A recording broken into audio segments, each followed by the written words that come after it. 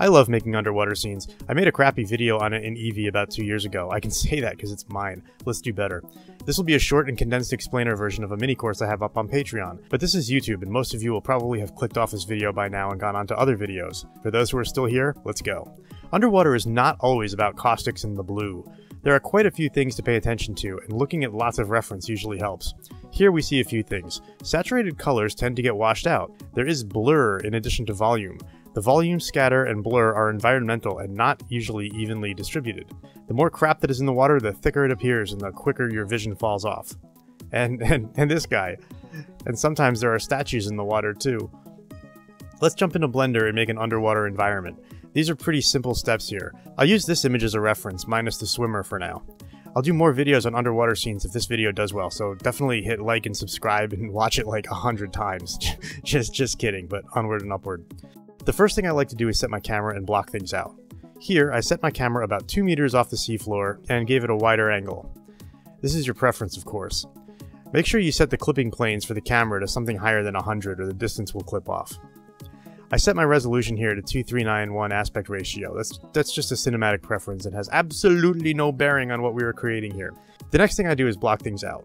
I added in a ground plane and then began making the rocks.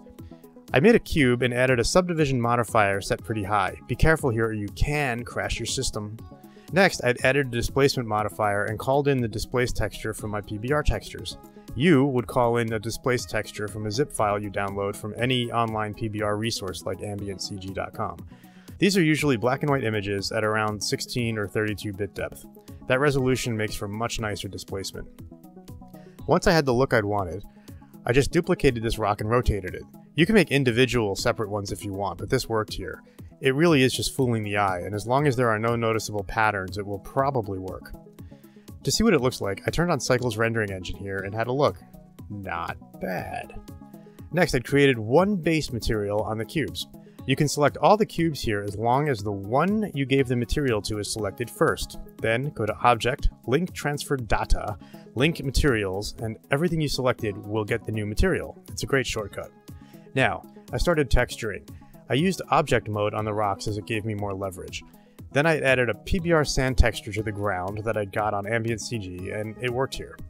Next, I'd added sunlight to see what it might look like with a stronger light source, and it was time to add some volume to the environment. I added in a box with a principled volume and played with the color a bit until I'd gotten blue. The density is sensitive, so I really kept it low. You can remap it, but I just pulled it almost all the way down and it worked here. Then I'd rotated the light and played with the anisotropy on the principled volume shader a bit until I got what I liked. The rocks were bland, so I added another texture to them to give them some grime. People in the Blender community love procedural shaders, and I do too, but sometimes real images just work and look more real and take less time. I rendered it out and not bad. There was some texture stretching here, but I could always fix that later. Overall, it was decent. Next, I needed a water surface. I decided that we were relatively deep, so I wasn't going to worry about caustics too much, but I wanted a hint of the surface up above. If you want caustics, there's a really awesome tutorial. BBBN has it up on his channel, so check it out. Link's in the description.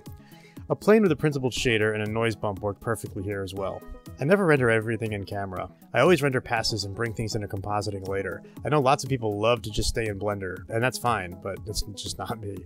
I set the rocks as a holdout collection to cut out the parts of the surface that they would occlude. I figured I'd animate it for this video, so I added some noise to the camera settings to simulate floating in water. This took some time, but it's subtle, and then I added in a particle system with some forces to simulate particles in the water.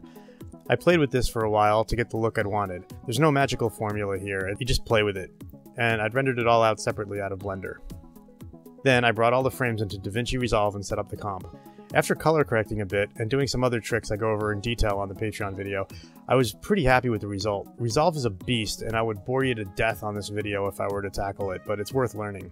Any environment is really about paying attention to what's really there, or what's in a photograph or video. Reference is everything and it helps quite a bit. More reference is always a good thing. So I could take this much further and add dust and all sorts of other things, fish, particles, whatever, but you kind of get the idea. So I hope this overview helped you a bit. If I can get to 100,000 subscribers, I'll do a whole hour-long video on YouTube about creating different environments in Blender. So help me help you. Deal? Good. Until next time, stay healthy, friends, because that's what's really important these days.